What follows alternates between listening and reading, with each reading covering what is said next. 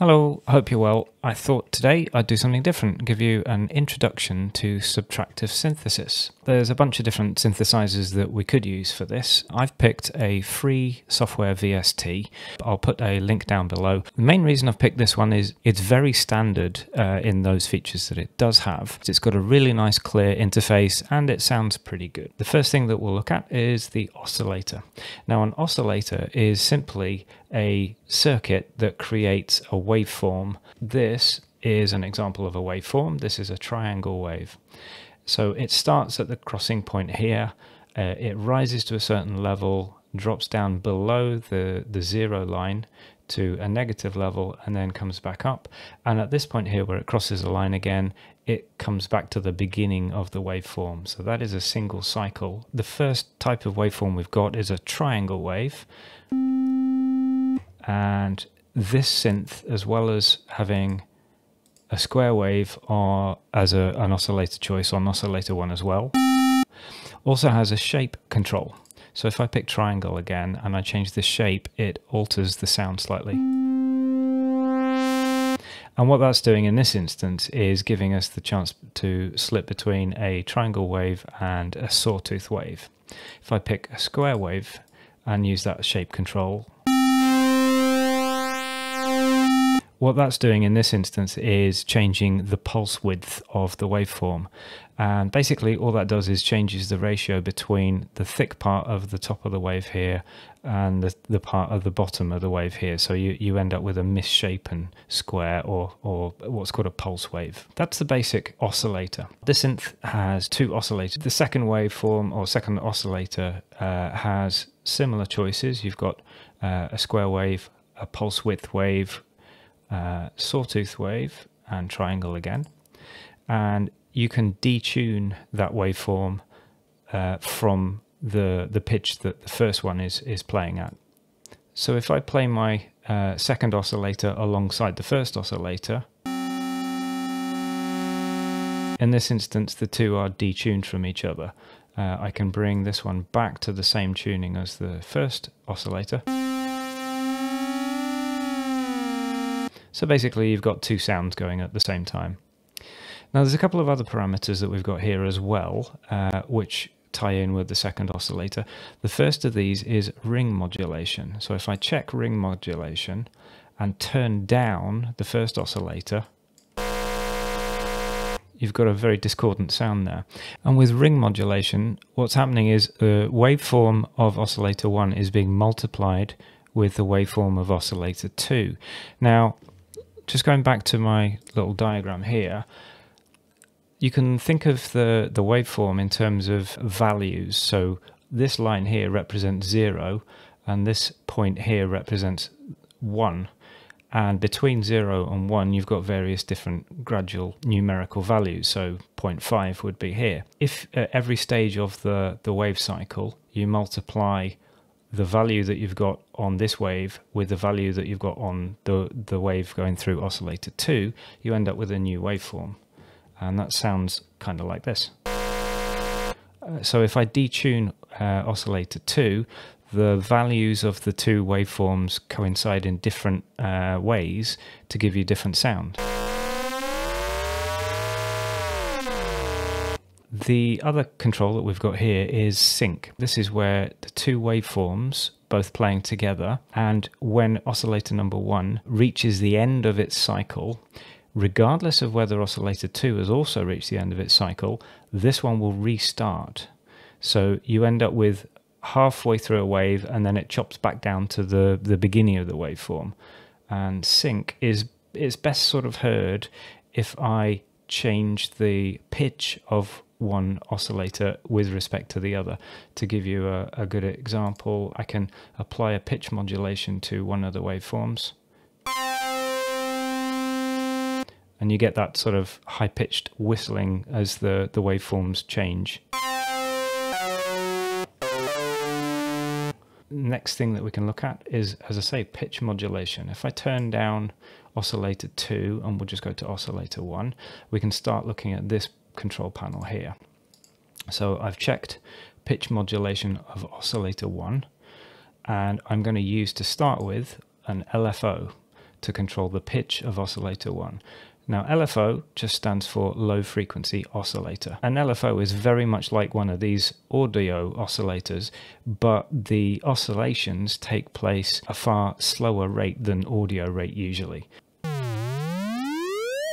There we go, and I can increase or change the rate of the oscillations on the LFO. Now, as with the audio oscillators, you've also got a change of waveform available to you. So if I can pick a sawtooth wave, LFO will change the pitch of this audio oscillator in a sawtooth wave shape. Now, the modulation at this stage is taking place in a positive way. So the pitch of oscillator 1 goes up, drops down, up, drops down, and that forms the same shape as this sawtooth wave.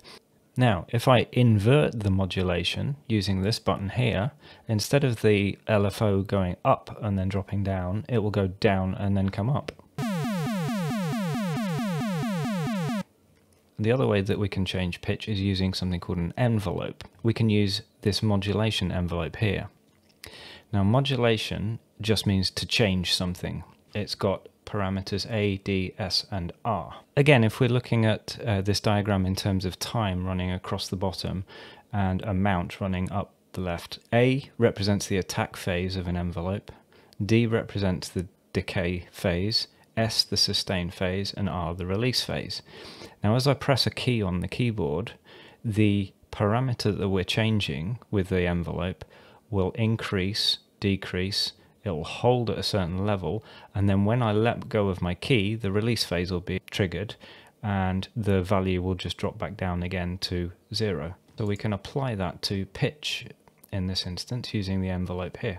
So with my envelope shape like this, with a certain amount of attack, decay, a sustain level, and then a longer release, you get this sort of sound with adjusting the pitch. There we go.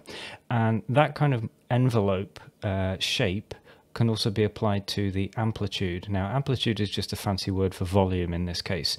Amplitude describes the height of the waveform here. So this amount is the amplitude of a waveform. If I turn down the volume of my two oscillators, 1 and 2, we can also look at noise, and this has got a volume level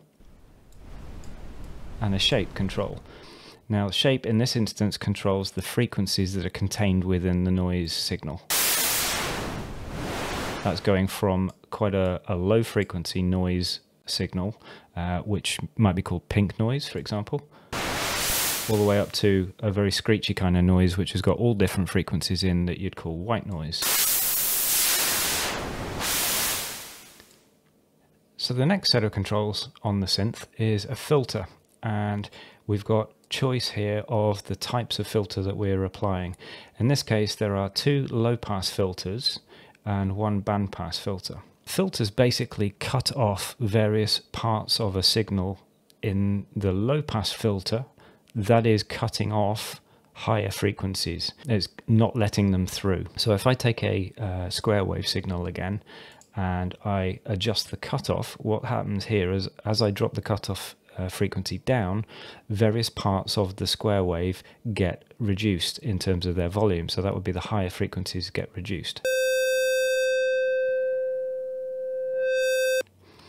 The other filter shapes that we've got here are a shallower slope than this one. You can't hear much of a difference until you start using this Q value. Now this is equivalent to resonance on some other filters. So if we look at the low pass filter, all of the lower frequencies on the signal are allowed past, so the amplitude of those remains higher. And as you approach what's called the cutoff frequency, the higher frequencies above that are reduced to 0 amplitude. If you apply resonance to the filter, or use the Q value in the instance of this filter, what you get is a spike near the cutoff frequency, and that sort of highlights a higher point of the sound. So if I cut off the frequencies of using the filter here, and then I apply the Q value or the resonance.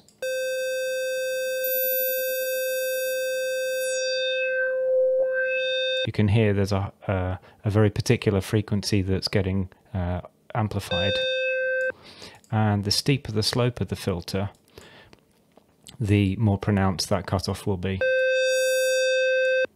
So a 4-pole filter will sound sharper, and a bandpass filter, that cuts off both the lower and the higher frequencies and leaves the ones near the cutoff frequency. Once again, we can either apply a modulation envelope or an LFO to control the cutoff frequency of the filter. If we apply a modulation envelope with some arbitrary settings for the filter control,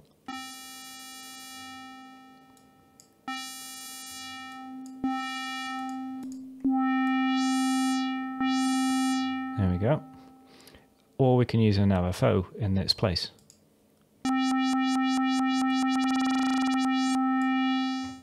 This control here, unison, that provides more copies of the waveform, and you can then detune those to give a fatter sound. So if I apply 3 voices of unison and then detune them slightly, you can hear the result. And increasing that to 7 gives you an even fatter sound.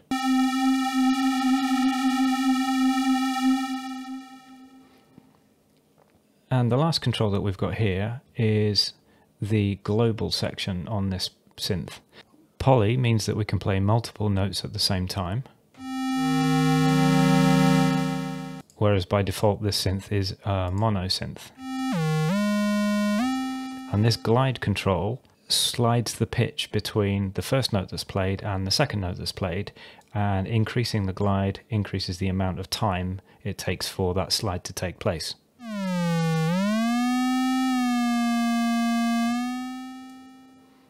Legato mode means that the slide only takes place if 2 keys are pressed at the same time. By performing on the keyboard carefully, you can create that slide manually or avoid it entirely if you don't press 2 keys at the same time.